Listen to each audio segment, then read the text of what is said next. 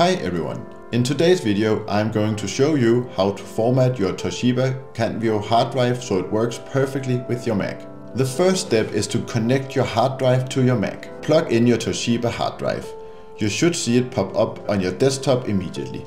If it doesn't pop up on your desktop, don't panic, just check your Finder preferences and make sure that external disks are set to show up on your desktop. Step number 2. Back up your data. Before you proceed, make sure that there are no important files on the drive you are going to format. Formatting will erase everything, so be sure to back up anything you want to keep. Step number 3. Open the Disk Utility app.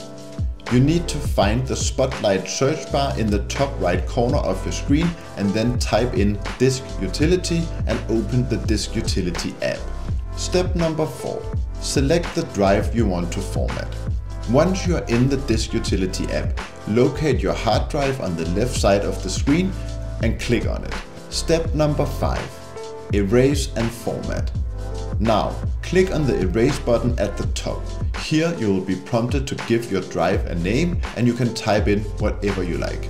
Step number 6. Choose the correct settings. For the format, select Mac OS Extended Journaled.